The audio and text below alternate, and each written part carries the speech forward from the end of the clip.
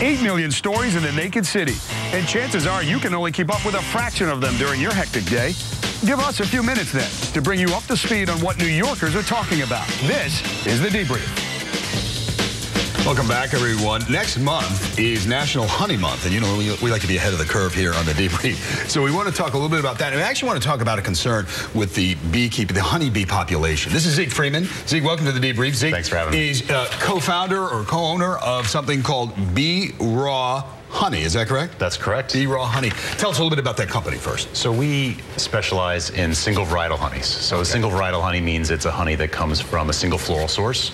Wild blueberries, wild raspberries, orange blossoms, for example. And so our beekeepers literally take the hives, they place them in an orange grove, and the bees collect nectar and pollen and make honey from the orange blossom. Okay. And I want to point out that your company's based in Brooklyn, though. That's right. We're based in Brooklyn. That's correct. You know, I remember a few years ago, Brian Thompson, our New Jersey reporter, who does a lot of environmental reporting for us, started talking about this colony collapse disorder. And that was a few years ago. It's still an issue. Explain to people who may not know what it is and how it affects all of us, really. Bees are in serious jeopardy. Over the past 6 years, 10 million hives have died off. And bees are responsible for $200 billion in crops, fruits, vegetables, over 100 fruits and vegetables, strawberries, raspberries, apples, pumpkins, broccoli. Right. So this is how it touches us in our everyday lives. That's right. Go ahead. What is the cause? What do they think is happening? What's the research showing us, and how come there's no improvement? There have been a lot of indicators towards, and a lot of fingers being pointed at pesticides. Okay. At malnutrition, because crops don't have, you know, there's a lot of pesticides, there's a lot of fungicides. Crops don't have flowers blooming around them. So there's no single issue. However, there is more and more research showing that fungicides, which have never been looked at because they were considered safe for bees, in collaboration with pesticides, are creating this chemical load that is just decimating the populations. Right. And ultimately, this leads to higher prices for us as a consumer, correct? It inevitably will. I mean, I hope.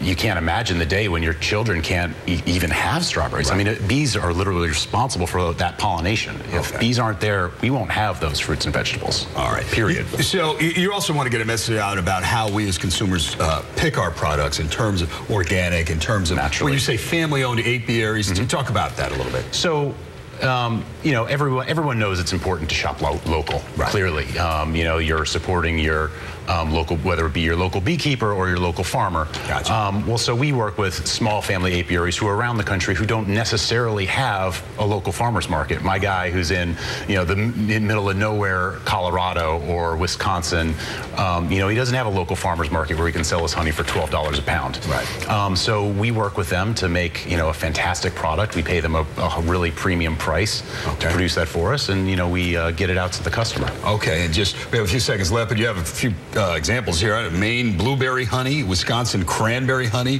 Colorado sweet yellow clover. Distinct tastes. Distinct tastes. You can see distinct colors, distinct textures. Okay. And different uses. You know, we use them for cocktails. We use them in cooking. I make a fantastic buckwheat honey miso glaze for salmon. Wow. All right. And just before you go, Save the Bees Fund. That's something to try and help out with. Please check out the Bee Raw Save the Bees Fund, BeeRaw.com/Save the Bees. BeeRaw.com. All right, Zeke, thanks for sharing that with us. Thanks for having us. All right, good. When we come back, we'll get a quick check.